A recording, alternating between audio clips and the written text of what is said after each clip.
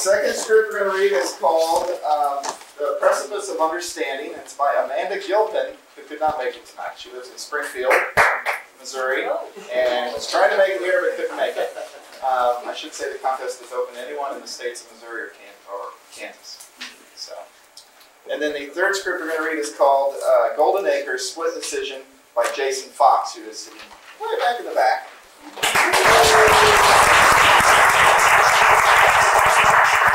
After we read the scripts and collect your ballots, we will invite the screenwriters up here and let you ask questions and rip their scripts apart. Have fun. Okay? Or praise them high. Now, the readers tonight, we have Tara Varney.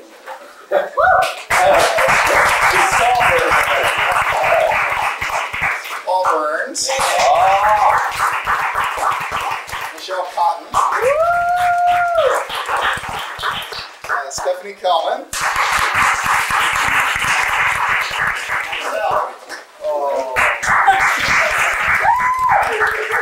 And Erica Thiessen over here, who's the animator.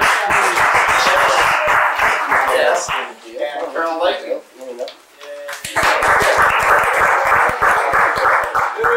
Alright, now a few more things before we get started. This is a contest, and we're going to read all three scripts, and then you, the audience, get to pick the winner of the prize. I actually was talking about the filmmaking workshop. And they'll take the ballots and collect them. Now what I have here is a magic envelope. Holy shit. And inside here, the judges of our contest who selected the three finalists that we're reading have already selected their winning script, the one that they like. And this script will receive the Screenwriters prize from our group, which is $250. But we won't know who this is until after you guys have picked yours. So I'll just hang on to this, and we'll open it up later. So it's very exciting. Very exciting stuff. I guess that's everything. So we will get started with French lessons by Denise Snodell.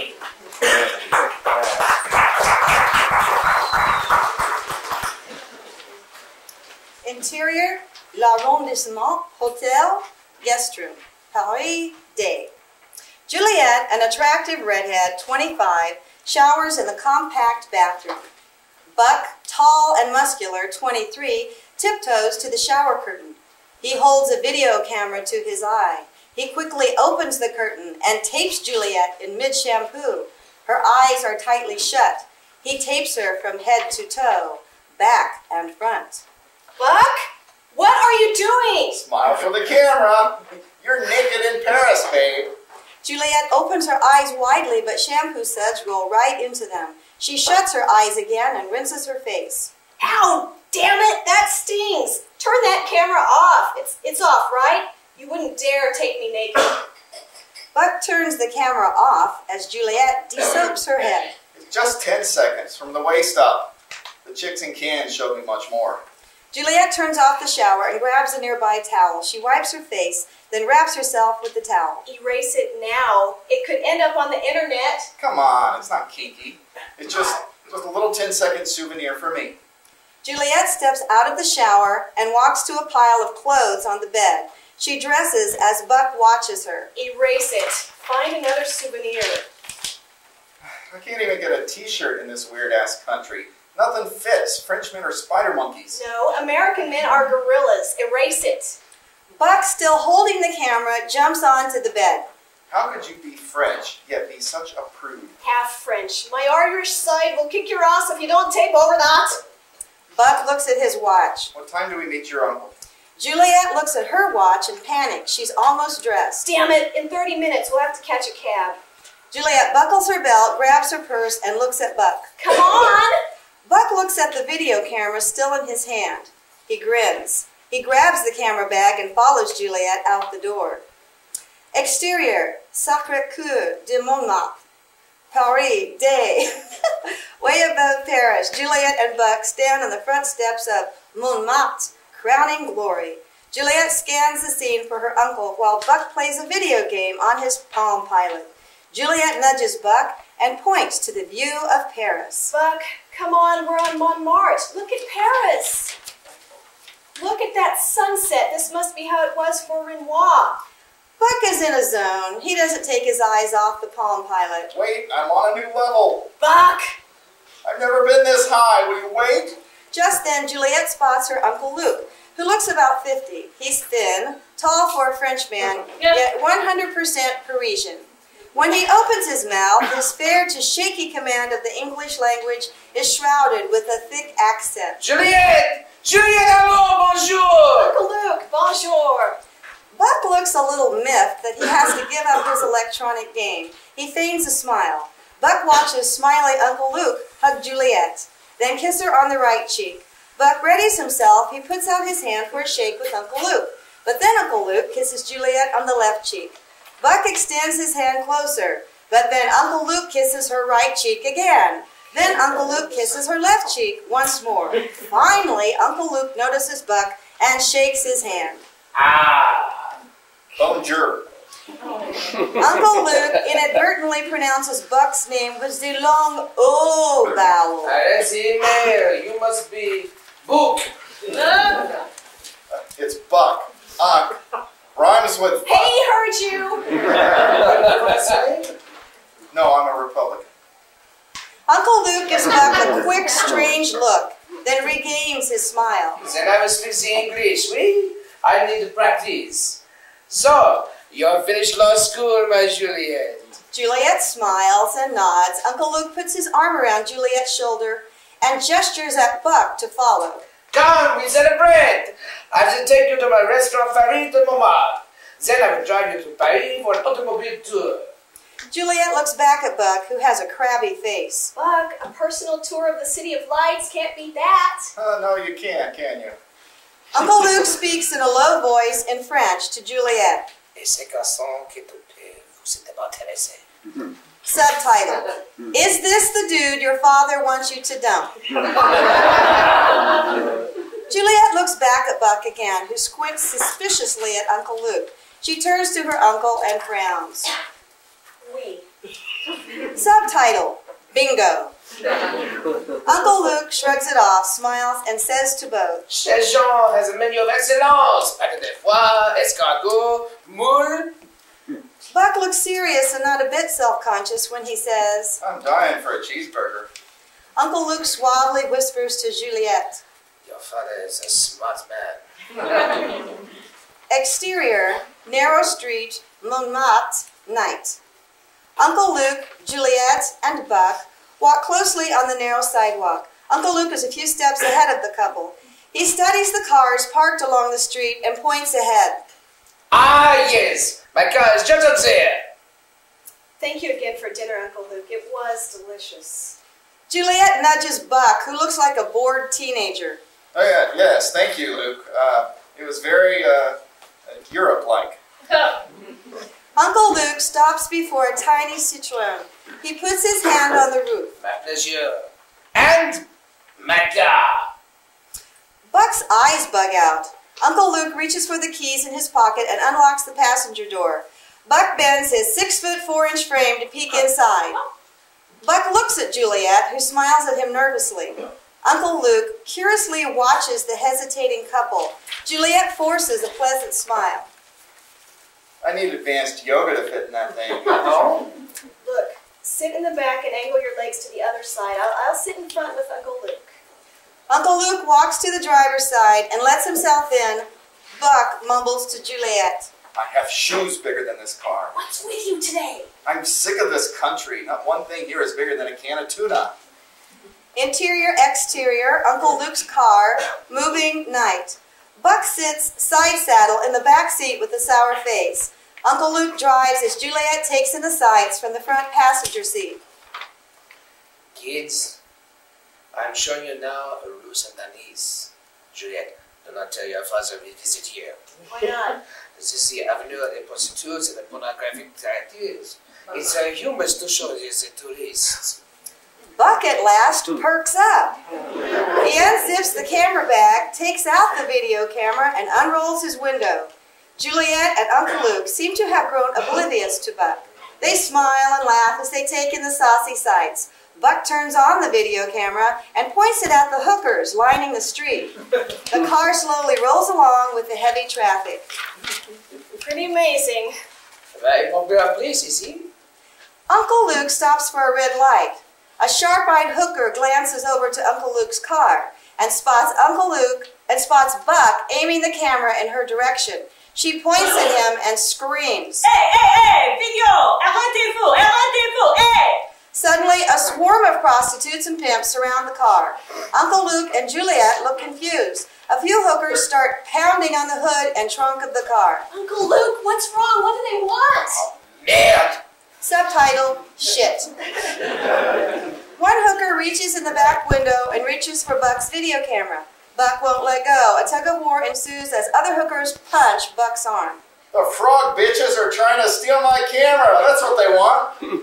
Uncle Luke jumps out of the car and yells at the hookers and pimps in sonic boom French. Juliet struggles to listen. Uncle Luke yells to Buck through an open car window. Buck! Give them the tape in your camera! They do not desire to be filmed as his word! Buck scrambles to get the tape out. He hands it to a hooker, but they're still yelling at him and hitting his arm. Uncle Luke gets between Buck in the car and the hookers. Laissez-le tranquille! C'est un stupide touriste américain! Subtitle, leave him alone. He's a dumbass American. The hookers get silent, look at Buck, and in unison say, ah, oui. They walk off giggling. Uncle Luke remains on the street. He examines the outside of his car and shouts French expletives. There! Juliet turns around to look at Buck. She's furious. You just gave away our whole European vacation, idiot! What possessed you to take those prostitutes? Uncle Luke is visible through the windshield. He's examining the car hood. He's still shouting expletives. What? It's not like that Girls Gone Wild crap. They were dressed. Not even one boob shot. At that, Juliet gasps. She looks mortified. Oh, Buck, you erased the shower thing from today, right? It's not on that tape, right? Buck looks at her, then out the window. Well, didn't have a chance. You were in such a rush to meet Uncle Marcel Marceau. If that tape gets in the wrong hands, it could ruin my career.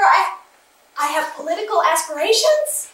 Visibly miffed, Uncle Luke jumps back into the driver's seat. Juliet shuts up, turns back around to face ahead. She's equally miffed. Uncle Luke peels out, turns up a side street, and drives like a real Parisian. We must find a gendarme. They damaged my car! Are you fine, Juliet? Yes, but I need that tape back. Uncle Luke waves it off. Ah, you will never get that tape again. Those women, they are tigresses. Buck suddenly burst out in uncontrollable laughter. Juliet, you might become the next porn star of Paris. Juliet shoots Buck a clampet look, but Uncle Luke catches on immediately. He slams on the brakes and looks at both of them. He addresses Buck with a furious tone. How risque is this step? Buck rolls his eyes. Just 10 seconds of Juliet in the shower. Uncle Luke's eyes suddenly look homicidal. They lock on Buck's, as if Luke senses there's something more. A protective uncle's instinct, perhaps. Uncle Luke swiftly pulls a gun out of his jacket, reaches across the back of the car, and holds it against Buck's forehead. Juliet gasps. Uncle Luke, what are you doing? Why do you have a gun? You're French. Buck's eyes bug out. He freaks. He holds his head steady and confesses to Juliet. Okay. I taped a bit of last night after the champagne, and the camera was on the dresser. Well, I left it rolling. Juliet screams. Uncle Luke turns forward and hits the gas. He drives through the streets like a maniac while holding the gun on top of the steering wheel. Damn it, slow down! Juliet cries. Buck looks behind, out the back window. Shit, you just passed 3 cop cars. They ignored you. Where are you going? To drop you off. Buck gulps. Where? Where you belong. Buck sweats with fear. The car now whizzes along the Champs-Élysées twice as fast as any Parisian cab. Uncle Luke pulls up on the sidewalk. Pedestrians jump out of the way. The Citroen bumper hits a large window front. Glass shatters. Buck's eyes are wide open in disbelief. Uncle Luke puts the gun back in his jacket. He gets out of the car, opens the back door, and pulls Buck out of the vehicle. He pushes Buck into the storefront. Some people inside stare in shock. Other Parisians shrug it off. Uncle Luke hops back in the car to a sobbing Juliet. He reverses the car off the sidewalk, back onto the street, revealing that he threw Buck into the Champs-Élysées McDonald's. Uncle Luke, still driving, glances at teary Juliet. I'll take you to a new hotel.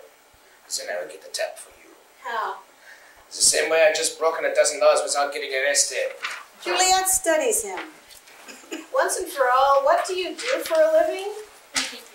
Uncle Luke does not answer her question. Juliet looks down at her purse. Oh. I have Buck's passport. Give it to moi. I will return it. Juliet hands Uncle Luke Buck's passport. He won't do well alone in this city. He only knows how to say how much is the beer and where's the bathroom. Listen, he will have to drink beer and pee until he gets on the plane. Interior, Swank Paris Hotel, lobby, night. Uncle Luke and Juliet are by the registration desk. Uncle Luke kisses Juliet's right cheek. Left cheek, right cheek, left cheek. You sleep well. I will take care of everything. I'm so sorry all of this happened. Uncle Luke shrugs and blows air through his lips in a casual, no big deal fashion. Angel, it is not like anyone burns the Chateaubriand. This is nothing. Your car is dented, a window is broken. I'm a porn star and you're about to go hunting for tigresses in a very bad neighborhood. I have a gun. You are my niece and my godmother. I do not see a problem. Good night, Juliet. Bonsoir. Yeah, sometimes I forget you're my godfather too. Uncle Luke holds Juliet's face, kisses her forehead, turns and walks to the lobby door. She watches him and calls out just before he exits. Uncle Luke! Uncle Luke turns around. The Italians have nothing over you. Uncle Luke smiles, winks at her, and exits into the night. Exit Pont de Neuilly, Paris, night. A dented Citroen whizzes over the bridge. Without slowing down, the driver throws something out of the window. It flies beyond the bridge walls to the water below. Exterior, Seine River, Paris, continuous. A small document splashes into the black water. It's an American passport. Fade out.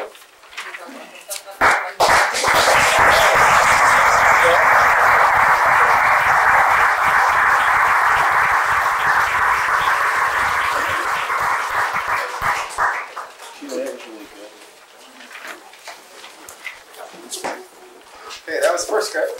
We're now going to read The Precipice of Understanding by Amanda Gilpin. And I just want to... We're good.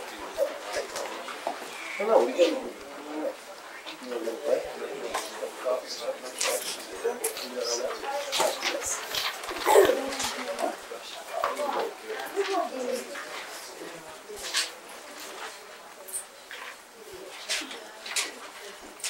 The Precipice of Understanding. Exterior, apartment building, Springfield, Missouri, night, present day.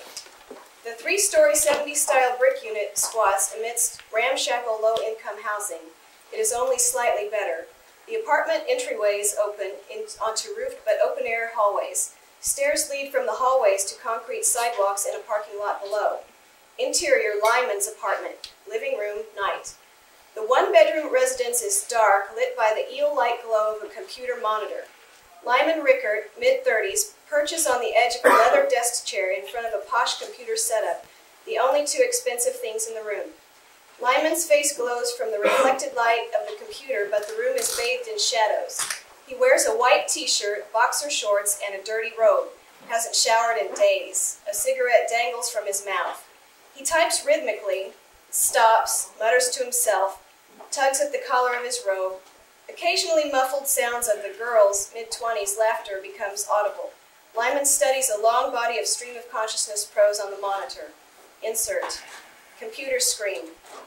The epitome, the absolute precipice of human understanding and worldly beauty was, end of insert. The muffled female laughter becomes louder, but turns into moans. Lyman runs a hand through his disheveled hair. A steady thumping shakes the walls, neighbors having sex. The epitome of beauty, the precipice of understanding and beauty is... The female's cries of pleasure spike. The few framed movie posters on Lyman's walls rattle with the screams and thuds. I never liked the girl downstairs. Lyman rummages in a closet, extracts a baseball bat, bangs on the floor violently. For a moment, silence. He puts the bat away and sits down, places his hands on the keyboard. The laughter and thuds erupt suddenly in full force. Obviously now feigned by the neighbor to annoy Lyman, he stares motionless into the camera, his eye twitches. Never liked her. Interior, Lyman's apartment, living room, day. Lyman searches the refrigerator with little interest. The freakishly loud and clear sounds of Richard Simmons' Sweatin' to the Oldies blare from below.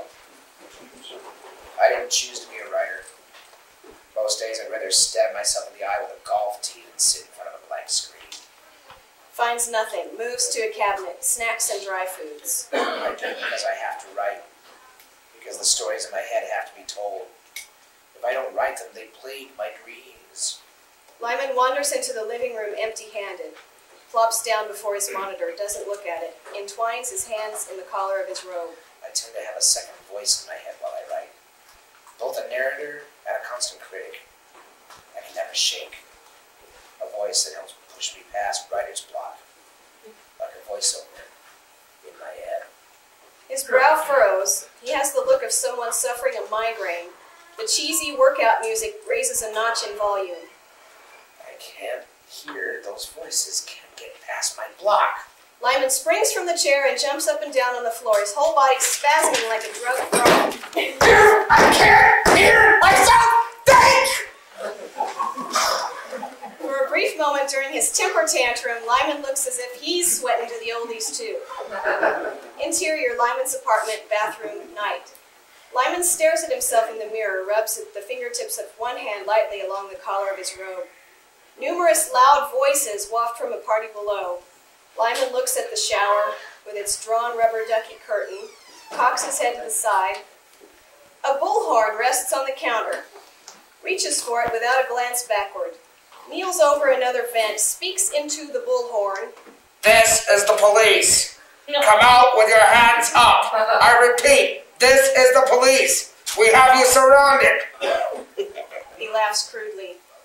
Interior, Lyman's apartment, living room, day. Lyman still hasn't showered, paces back and forth in front of the computer, occasionally glances at words on the monitor, constant moans and shouts pulse in the background. She plagued every moment of my day. I couldn't get her voice out of my head. Enrique! Enrique! Harder, my sorrow! Harder, my sorrow! Lyman fumbles with the door's locks, negotiates them, throws open the door, barges into the hall screaming. I know you can hear me, you whore! I hear you fucking all day and night! You hear me screaming? Give it an ass! Lyman notices his neighbor across the hall stands petrified in her doorway, cordless phone in hand. She has a deer-in-headlights look upon her face. You got a problem, honey? Something you need to say? Spit it out! Interior, Lyman's apartment, kitchen, day. Lyman paces the cramped room, a cordless phone pressed to one ear. He pulls on the neck of his robe absently, still wears the same clothes. A dog yaps incessantly downstairs. Intercut telephone call, Lyman and apartment manager. This is Lyman Rickard in 4B calling again about my neighbor's dog? No. That's not acceptable. I called you twice before about that damn dog, but it's still down there, yapping away. I live here too, and I insist you take care of this.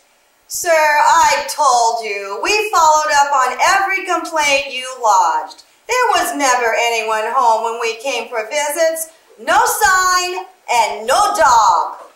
No dog? What the hell do you think that is? Lyman holds the phone away from his head, aimed to catch the sounds of barking, puts it back to his ear. You're telling me that's not a dog? Sir, I'm sorry. I don't hear no dog.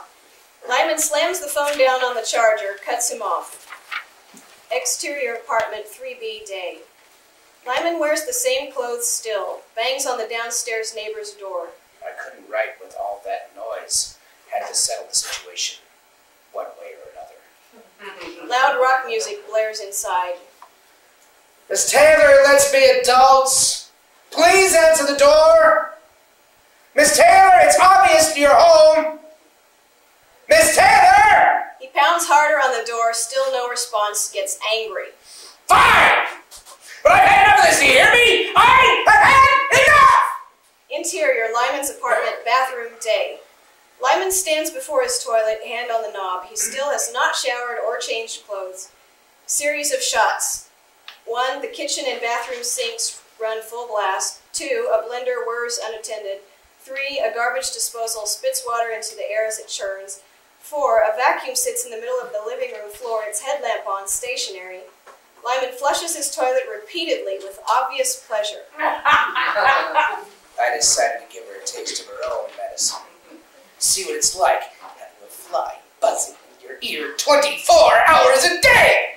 Exterior apartment 4B continuous. A petite fist pounds soundlessly on Lyman's front door. Amidst the conglomeration of sounds from inside comes the noise of a flushing toilet. Interior Lyman's apartment continuous. Lyman cups one hand to his ear in mock concern. I can't hear a thing in here, especially someone knocking on the door! Interior Lyman's apartment, living room, night. Lyman places a CD in his stereo and presses load. I enjoyed taunting her for a while. Poetic justice is best served with a smile, I say. He stuffs plugs into his ear canals and plops on the couch, grins at the ceiling as loud, incoherent music blares from the stereo. Interior Lyman's apartment, living room, day. Lyman stands in the middle of the room, bowl and spoon in hand, still in bum attire, gums some Cheerios, stares at a heating vent in the floor. But you can lose control of a situation quickly, and without knowing why. He steps tentatively toward the grate, peers down at it, leans closer to hear. The girl's voice floats up to him. She sings to herself in the honest way one might when unknowingly being observed. Lyman sets his bowl of cereal on the floor and lowers himself down until he's lying flat, his ear to the grate. The computer sits nearby, forgotten. Insert. There is only one new line typed directly below the Precipice line on the computer screen. Blah, blah, blah, blah, blah, blah, blah, blah, blah, blah, blah. And some more blah, blah, blah for good measure. End of insert. One obsession can be replaced by another, it seems. Interior, exterior, Lyman's apartment, living room and balcony, day. Lyman peers around the corner of the curtain. Through the slots in the balcony, he sees the top of a girl's head disappear into the driver's side of a car. The car pulls out of the parking lot. Lyman pushes back the curtain and sliding door, creeps onto the deck, clutches a sack full of rotten tomatoes. He glances around suspiciously, sees no one, chucks the tomatoes at the base of the girl's sliding door on the balcony below his. They splatter one by one in a big mess. It started out as a struggle between me and someone distracting me from writing. Interior, Lyman's apartment, living room, night. Lyman stares around the edge of the curtain in the dark, puffs madly on his cigarette, keeping vigil. Headlights slice through the darkness as someone swings a car into a parking spot below. Lyman jerks into action, stumbles over his own feet as he tries to get up too quickly. But at some point I realized she wasn't simply a distraction. He dashes for the door, trips over something in the dark, gets the door unlocked. Exterior hallway, night. Lyman practically jumps down the stairs, rounds the banister, reaches for the door of apartment 3B, gets there just as it clicks shut, and a deadbolt snaps inside. He stands in front of the door, emotionless. There is no sound from inside. He stares at the closed door. She was my writer's block. Exterior hallway, later. Lyman leans heavily against the metal railing of the stairs on the landing between the 3rd and 4th floors, gazes into the parking lot in a daze. The sounds of Speak to Me from Pink Floyd's Dark Side of the Moon trickle loudly from apartment 3B. The sound of the song's heartbeat rhythm punctuates the night silence, slides into hysterical screams. Interior, Lyman's apartment, bathroom, later. Lyman again examines himself in the mirror, more haggard than ever before. Looks as if he hasn't showered in months. I couldn't hear the voices in my head with her distracting me, and it was lonely without them. Quiet. There is a loud drip of a faucet leaking a drop into a full tub. It echoes in the small bathroom. Lyman jerks his head at the sound, looks at the drawn curtain. Too quiet. Interior, Lyman's apartment, bedroom night. Lyman lies awake in bed, holding the collar of his robe tight, together at the neck with both hands. Stares at the ceiling, his eye twitches once, twice. I had to do something. Bells, clocks, and chimes flare as Pink Floyd's Time plays below. I had to make the voices come back, to tell me what the end of my story was, what the answer was, what the epitome was. Interior, Lyman's apartment, bedroom, day. Lyman sits at a squat, plain little table with a wooden chair. He writes a letter by hand. A bouquet of assorted store-bought flowers lies beside the paper. Music ascends through the floor. A woman's voice wails from rising and falling notes in the great gig in the sky from Dark Side of the Moon. Lyman tugs at the collar of his robe. I had to know the end, no matter what, even if it meant swallowing my pride. Exterior, apartment 3B, day. Lyman sets the flowers in an envelope outside the door. He dashes back up the stairs, the tails of his robe flying. Interior, Lyman's apartment, living room, night. Lyman's hands are poised on the keyboard. Doesn't type anything, just sits. Us and Them plays downstairs. He twists his fingers into the collar of his robe. The song's lyrics float up to him, peacefully creepy. And who knows which is which and who is who, up and down, and in the end it's only round and round and round. The music goes silent. Lyman bolts upright in his chair for a moment, nothing, then...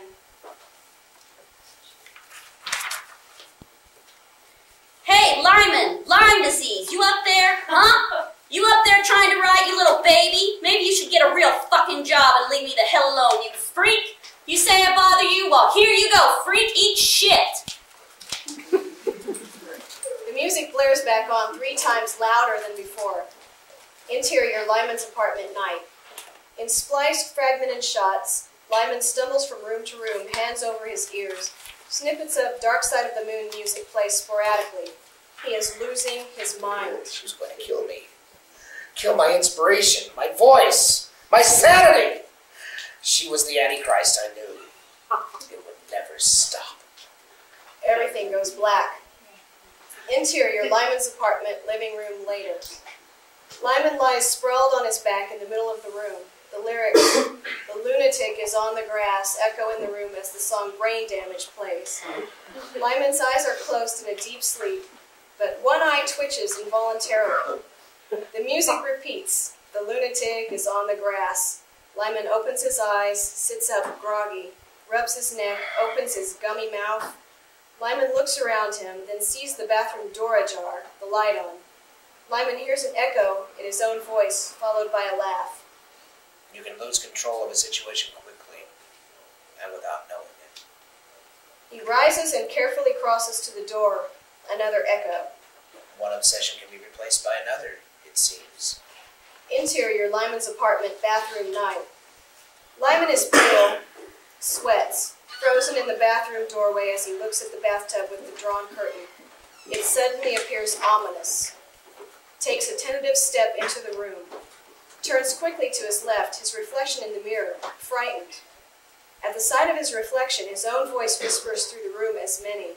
They overlap in different pitches and speeds, but they are all variations of a distinct phrase. The epitome, precipice, precipice of understanding, precipice of understanding and beauty. Lyman hears the echo strain of music. The lunatic is in my head. The voices buzz around him. He steps slowly and shakily to the bathtub curtain. Hand outstretched, freezes. But you do know when you lose control. Your hands go clammy, your hair sweats, your legs become rigid, and you're afraid to see inside your bathtub. You know you've lost control, and you know why. Lyman turns to face the mirror again, eyes wide. Flashback sequence. Interior, Lyman's apartment, living room, night. Lyman stares around the edge of the curtain in the dark. Headlights slice through the darkness. He jerks, stumbles. You realize something is different. Different than you remembered. Different than you told yourself. He dashes for the door, trips, gets the door unlocked. Exterior hallway night. Lyman practically jumps down the stairs, rounds the banister, reaches for the door of the apartment 3B, gets there just before it shuts, pushes easily inside, it clicks shut behind him, and a deadbolt snaps inside. Exterior hallway later. Lyman leans against the metal railing of the stairs, raises a cigarette to his lips. His hands are bloody. The sound of "speak to me" heartbeat rhythm punctuates the silence, slides into hysterical screams. Interior Lyman's apartment, bathroom later. Lyman examines himself in the mirror, blood on his collar. End of flashback sequence.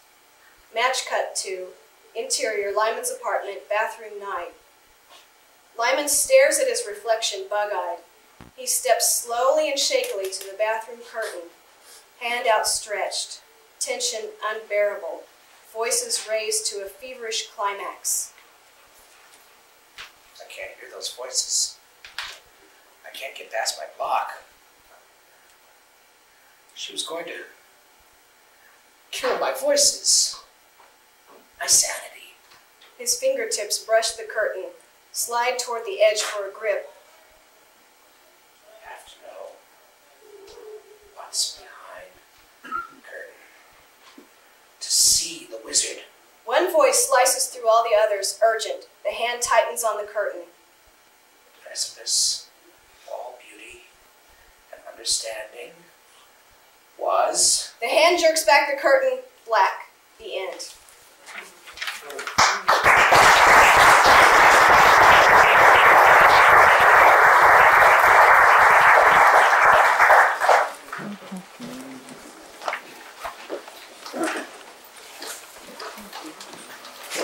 Let's all try to remain good audience and not comment or move around as much as we can during this. Anybody that's put pen to paper, it might come down to one word, one phrase, one paragraph. You know, you might be walking on a good line.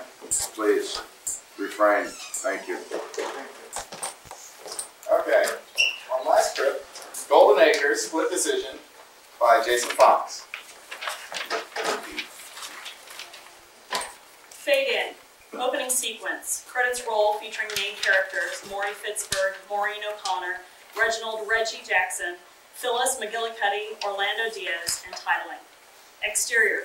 Golden Acres Retirement Community. Outside Maureen's condo's front door. Day. Under voiceover, camera follows Maury, late 60s, in a button-up floral print shirt and Sansabelt khakis as he walks the sidewalks of the Golden Acres Retirement Community. He's on his way to Maureen's condo. He walks resolutely, as quickly as a man his age can. Maury Fitzberg was 5 minutes late picking up his would-be girlfriend Maureen for their television-watching date, but his anxiety stemmed not from being rude. Maury reaches Maureen's door and knocks on it. Hey, Maureen. Who is it? What do you think? Maury fidgets and mutters to himself outside door, under voiceover. But from the possibility that his tardiness might cost him a prime seat in the Golden Acres TV room. Door opens a few inches, revealing Maureen, late 60s, in a sarong and red rose in her dyed red hair. Maury! Who else? You ready? Ready? To go. Oh, right. I'll be right there. I need to put it on my face. You got a backup? What's going on? Nothing is going on. Now just go save me a seat. In fact, something was going on, because just a few minutes earlier, Maureen had answered another. Under voiceover, cut to wider exterior shot of Maureen's condo. Super. 5 minutes ago. Orlando Diaz, Golden Acres answer to Ricardo Montalban, knocks on the door. Maureen answers. He appears shocked to see Orlando, looks both ways out her door, grabs Orlando, and yanks him inside. Knock on her door to discover not Maury, but Orlando Diaz, Golden Acres resident Don Juan, and Maureen's ex-boyfriend. Cut to present, resume action. Well, okay. Ah, Christ, I forgot to take my angina pills. I'll just meet you over there.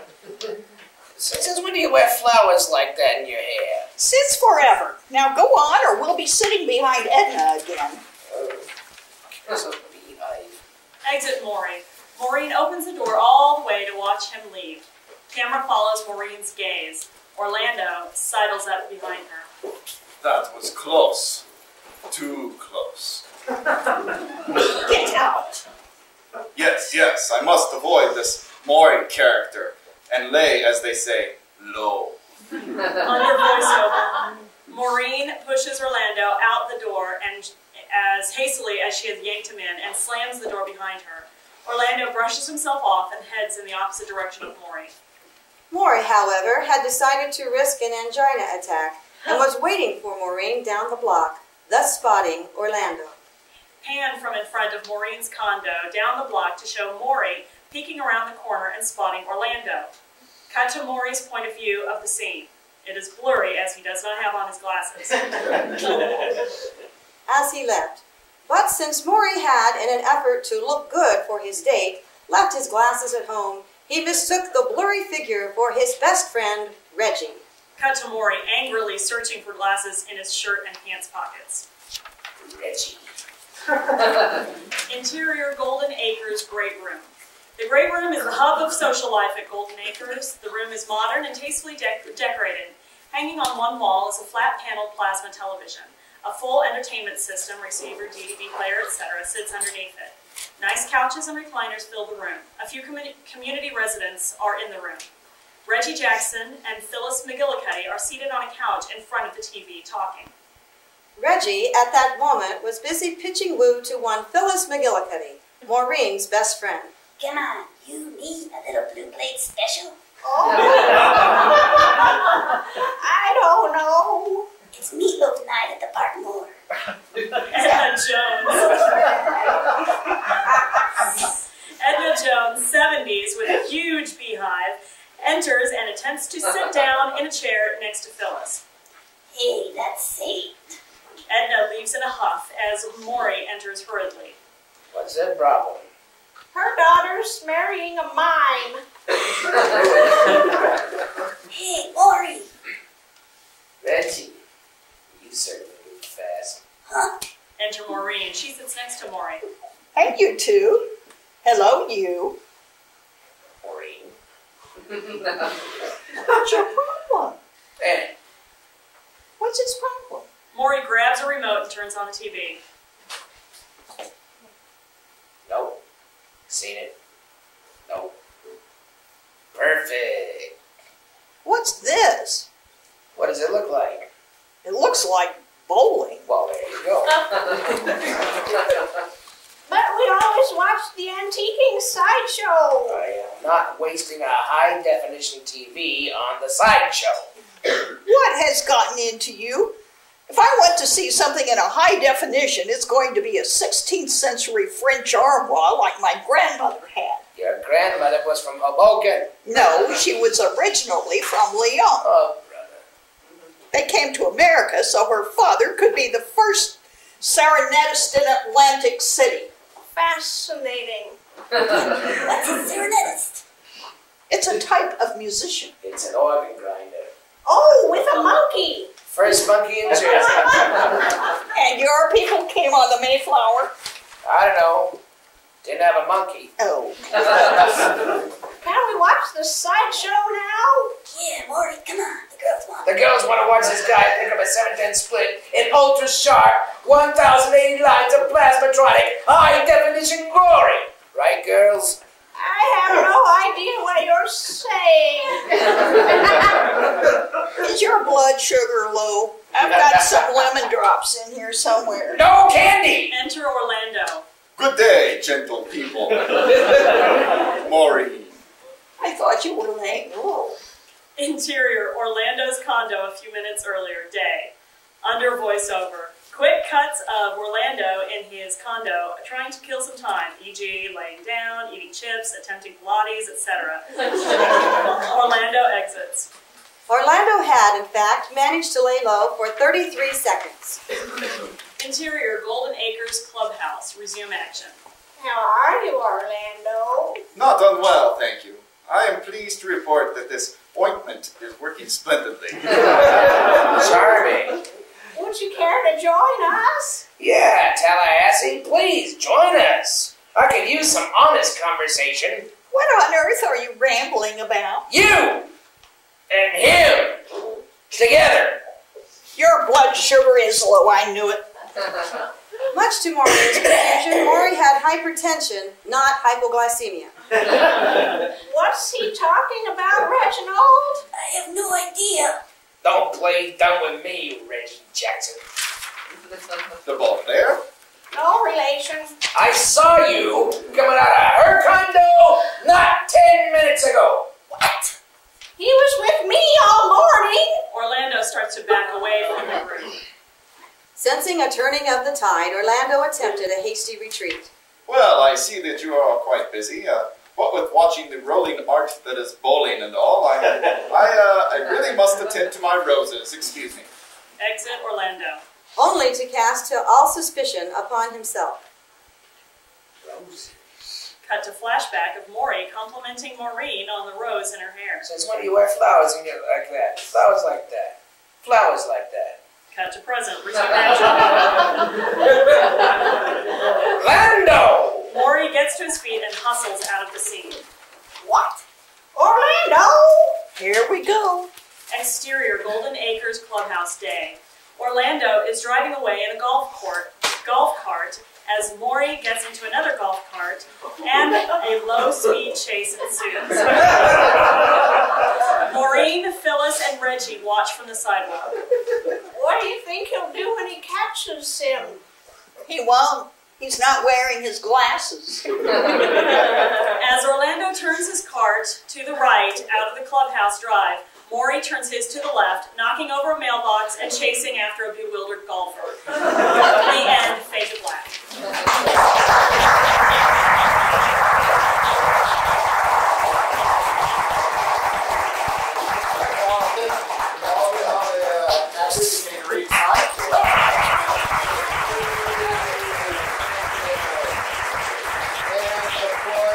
Who submitted their script.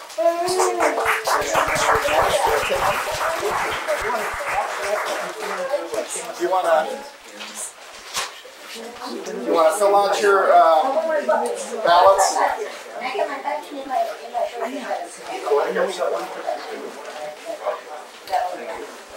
So we're both collecting it? I'll collect. Just while we collect, he's going to get the screenwriters. Yeah. Thank you. It should be on the flyer, right? Thanks. And I want to invite the two writers that are here. Come on up.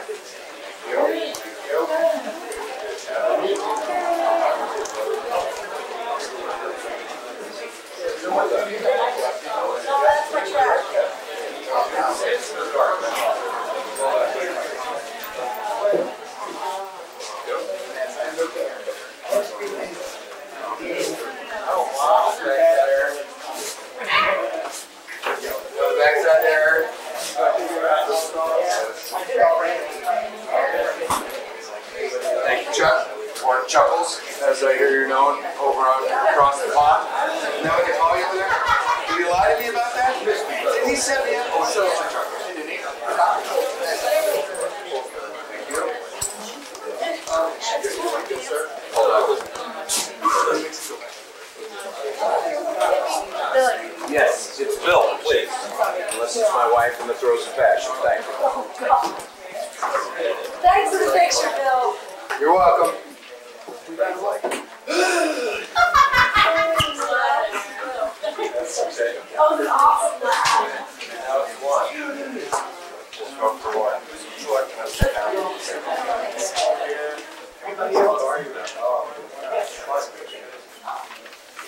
Okay. I want to reintroduce our two playwrights. Denise Snodell, who wrote The French Lessons. Fox, who wrote Golden Acres.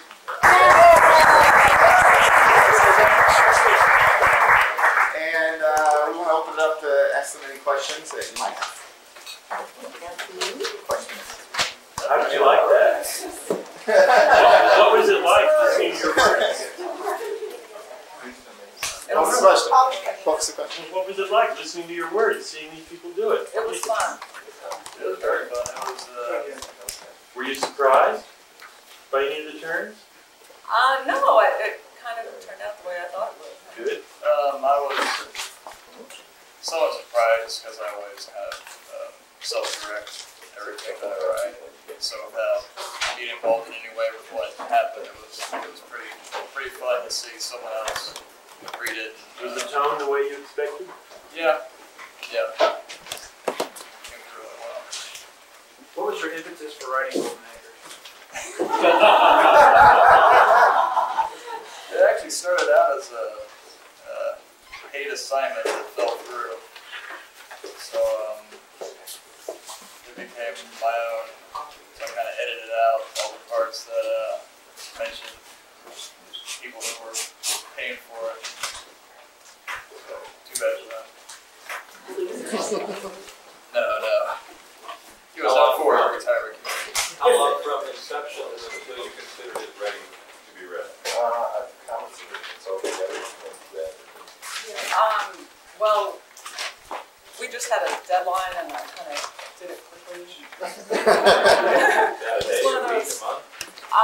Well, actually, I wrote 2 short screenplays just for this contest, and the other one I worked on for a long time, and then this one I did in a day.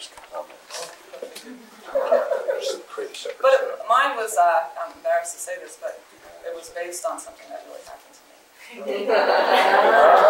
Did Gluck ever make it back? Somewhere in Paris, there is a picture of I think I downloaded a videotape of me in the shower. I did. It's a lot to go through, but it's worth the trip, I guess.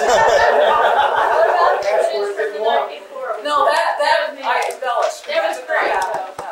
And my uncle did not have a gun. I hope he's not like in the French mob. You didn't dump the guy, right? Yes, big time. Did it have In the to same. hit the same? That part. Did you put it the same? No, I don't know where he is now, but Yes. That's very lovely. I'll ask a tough question. All right, tough How one. do you plan on making this if you don't go to Paris? well, I have relatives in Paris. And actually, my uncle Luke, who's really Uncle Tanguy, has an adventure. Well, better excuse than to go to Paris than to make it fun. There's a nude scene involved. Free trip to That's Paris. okay. Really, it's okay. Do either of you have like a particular mechanism for getting the story arc? I kind of come up with ideas, but I never get a good plot going with a good ending. What do you do? Oh wow! I find the shorter I write, the easier it is. Other people have that issue. I don't know. To me, it's always been easier to get the actual arc itself. I know where it starts, where it ends, and what should happen in between. It's connecting all those together. That's always been what I've kind of struggled with myself. For the arc, I've always kind of.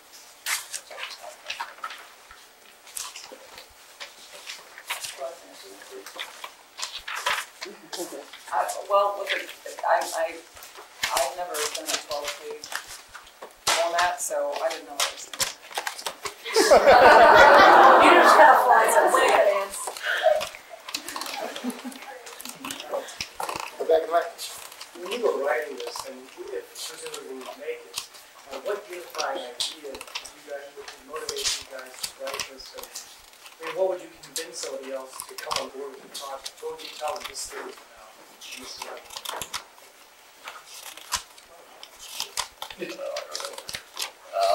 To me, because it's an easy sell if you can just get that, especially for something short, you get them to read it. It takes actually read through the script takes all like 8 minutes.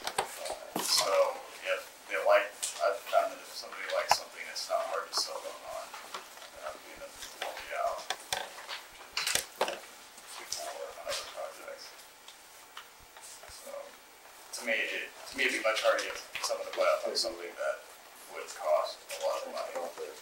I just want to do this one scrounge together. Not too much. To me, anything French is hot. You know, also it's based on a true story. To which you have the rights. Prostitutes, violence, McDonald's. Little Django Reinhardt music installed. Django Reinhardt. Any more questions? We have to keep asking until we're done counting. Yes. Is this something that you're going to pursue at screenwriting? Or are you doing it right now or have done it? I'm trying to pursue it. I get paid to write other things at the moment, so see where it goes. He gets paid. I'm freelance, so I'm free. Yeah, I'll pursue this, and I'm also I'm inspired by. I'm thinking about doing some essays now. I'm into this thing about truth, and I'm going to pursue that for a while.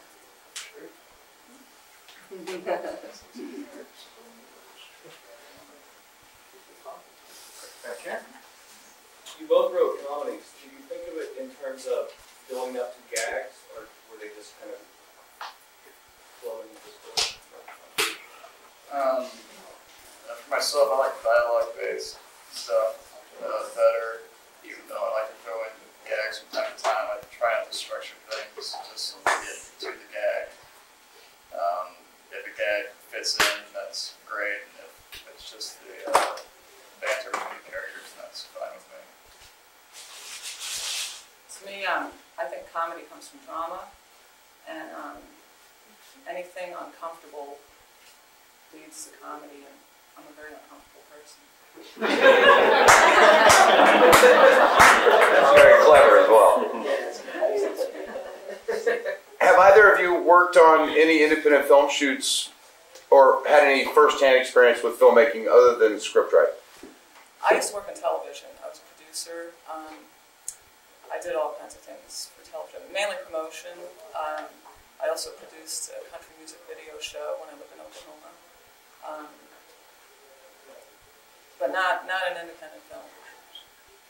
I haven't done anything with independent film. I'm a writer at an ad agency here in town, so I've been on a lot of shoots around. So As the writer of the script, you show up on the shoot in case you need to tweak it and such. You have a lot more power in the ad industry as the writer than you would actually as a screenwriter.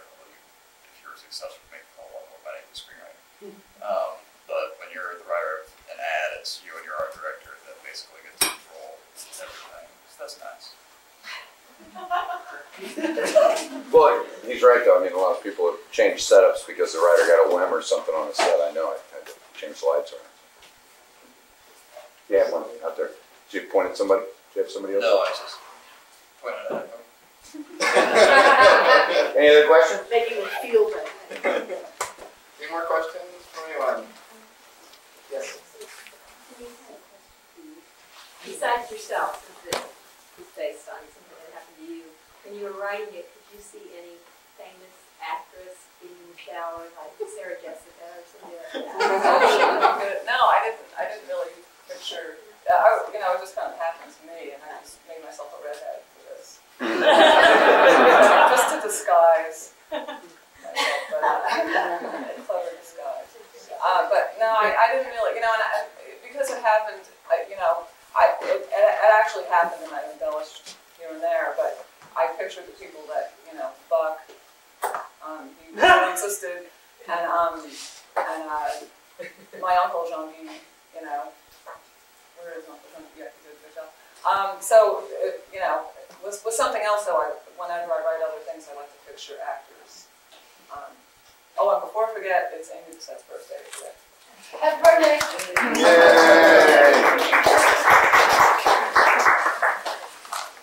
I have a question for the audience. We all know one of the scripts was set in Paris.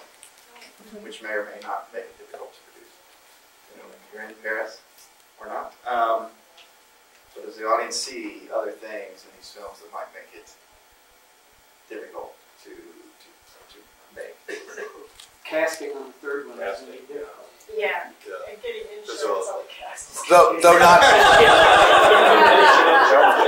Don't buy any green bananas. Music.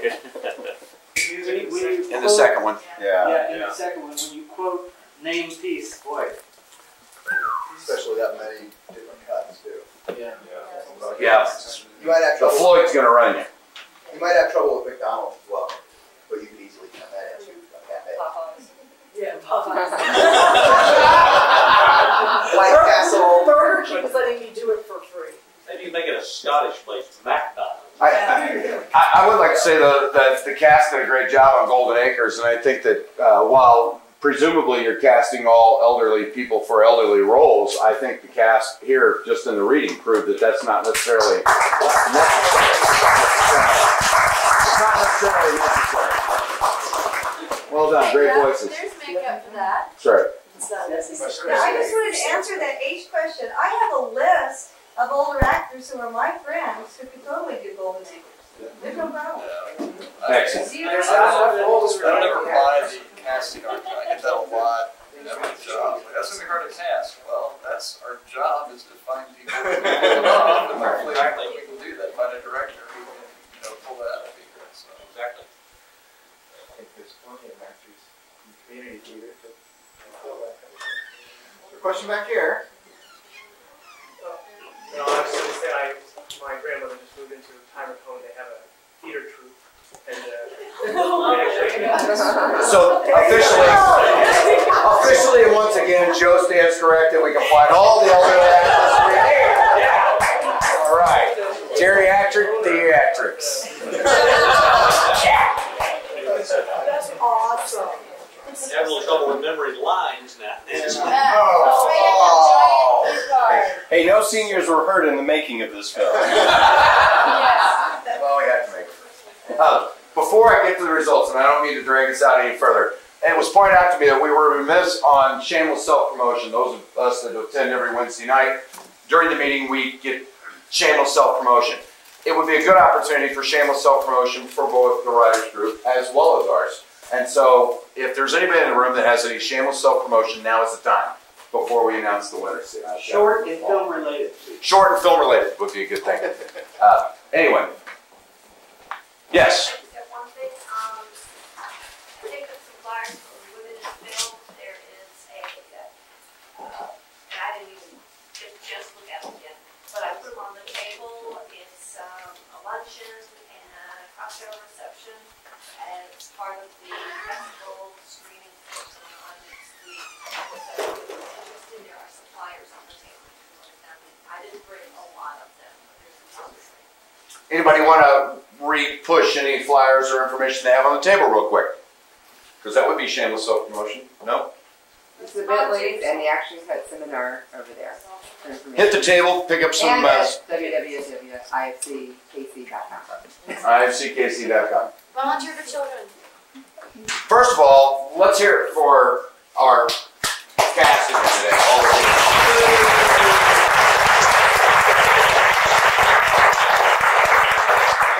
And second of all, for our playwrights again. All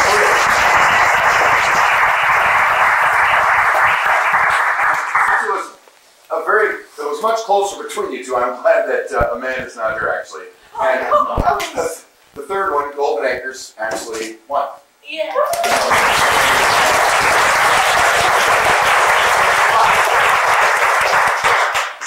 Don't I guess I needed more fanfare, but that was it. And The winner is. Gotta go through the Here's our prize. No, it was close, but no tiebreaker required. Although Any Chad? this isn't Florida.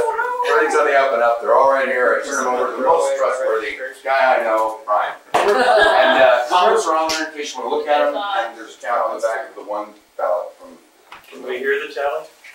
The Republicans I'm not going to say it out loud. except France. Beautiful. Now the other prize. That was the IFC prize. Now we go to the Casey Screenwriters prize. And all I want to say about this prize is a finalist from the first year named John Thonin passed away earlier this year. And we read his script. And we decided that in honor of John Thonin, we would name our award here after the Fifi.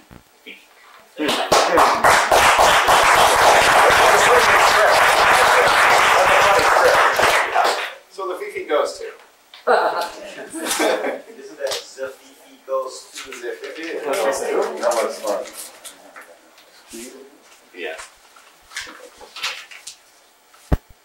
The Precipice of Understanding by Amanda Gilpin.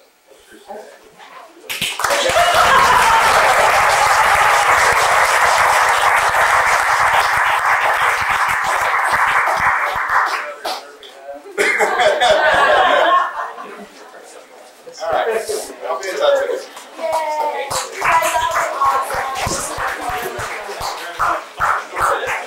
Pretty good audience. Everybody give yourself a good hand. Yes, sir?